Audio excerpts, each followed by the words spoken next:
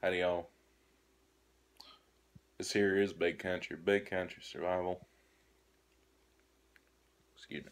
I had to adjust. So,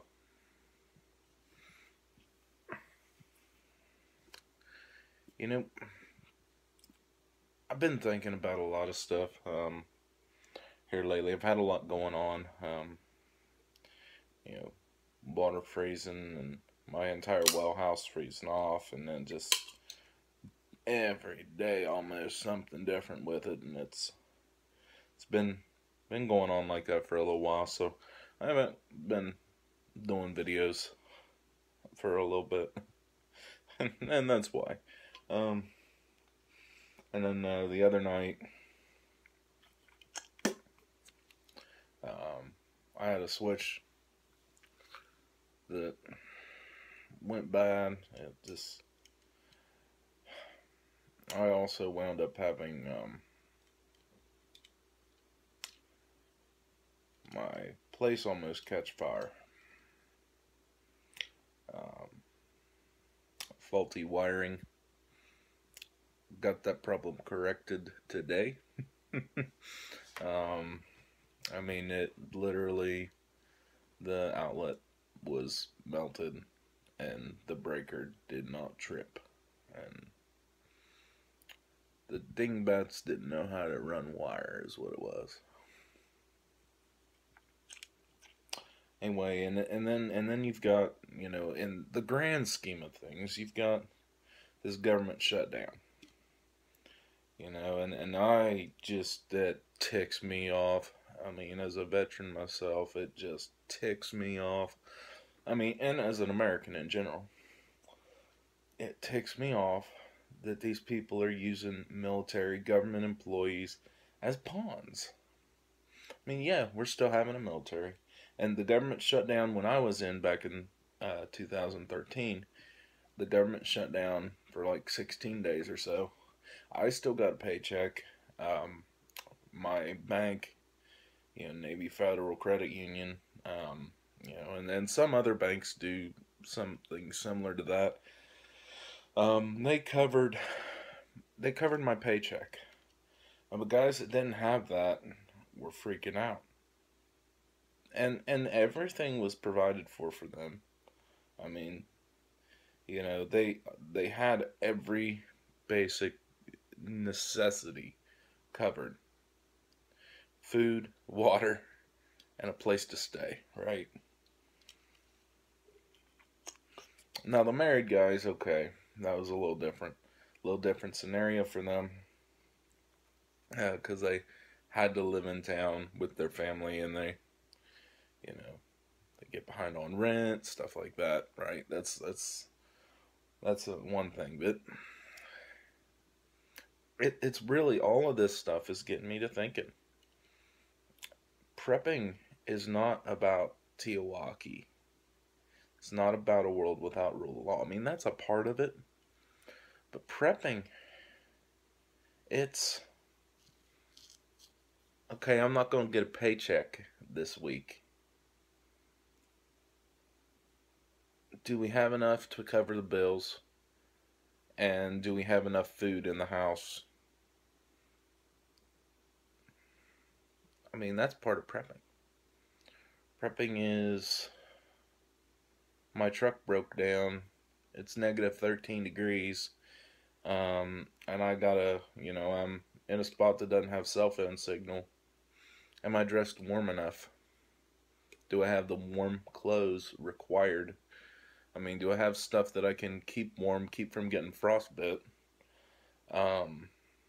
As I walk trying to find cell signal or to a gas station or something like that, to get help. That's what prepping is.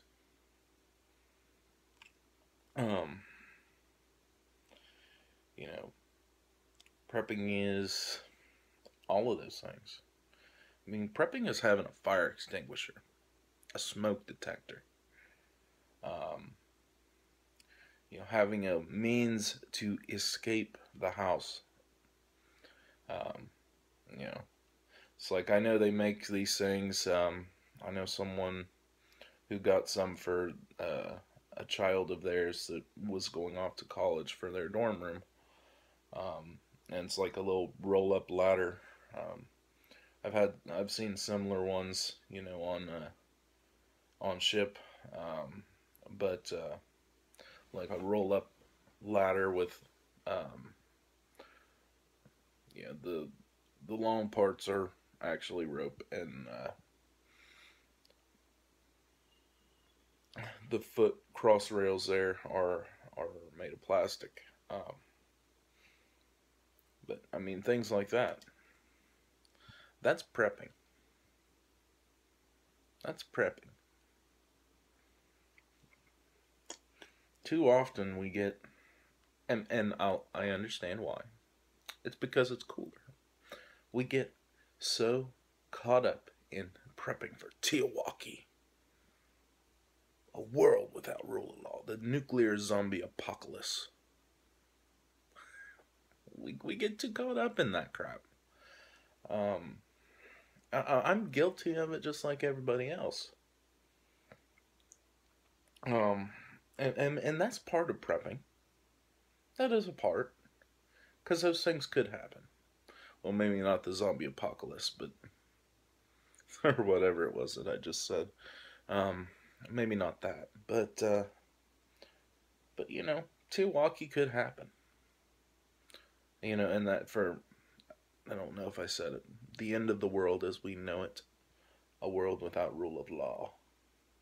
Um, to anyone who's unfamiliar with those acronyms, um,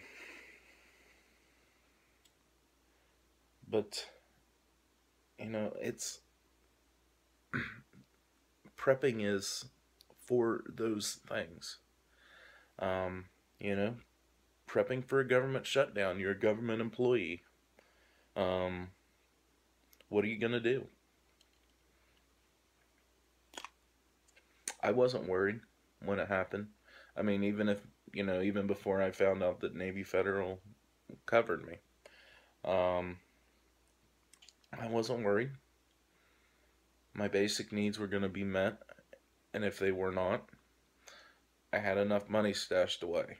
I mean, albeit I pissed a lot of money away on stupid stuff when I was in, but uh, I still managed to, I still had a decent amount saved up, enough that I could live for a couple of months. I mean, I had that taken care of, and I understand some guys don't, but you know, it, that is preparedness. Making sure you're covered on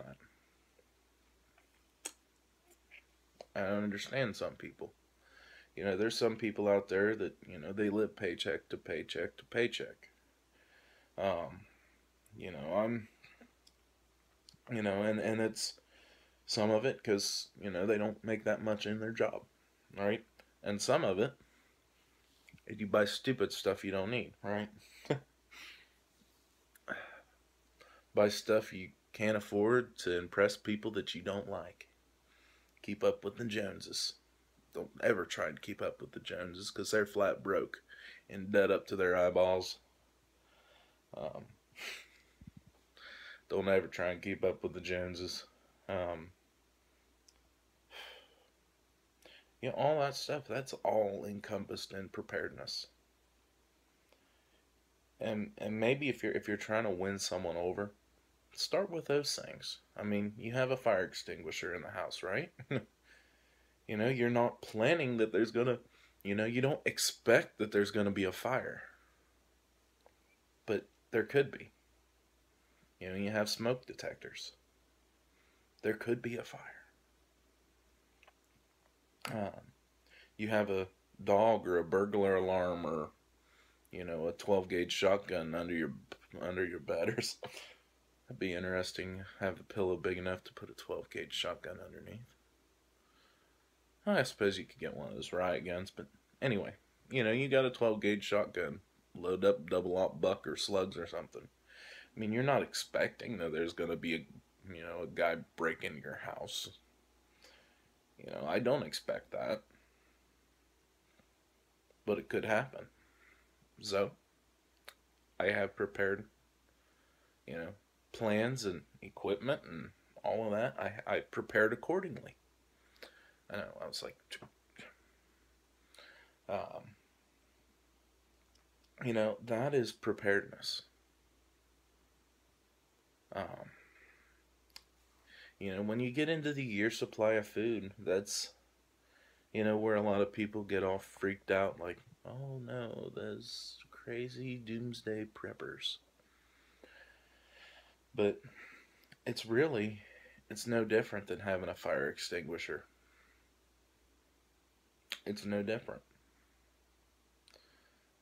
Um, it's no different than trying to make sure you've got at least like a month's worth of, bills paid for in case you lose your job. Um, that's preparedness. Um, it's living within your means, not going into debt out the butt just because, I don't know, you need the newest checks boxer. Yes, I did that on purpose. It's not, blowing your life savings on something stupid. Um, uh, that's preparedness. And, that's just my thoughts. Y'all let me know what y'all think. Till next time, this here is Big Country with Big Country Survival. I'm signing out, and God bless.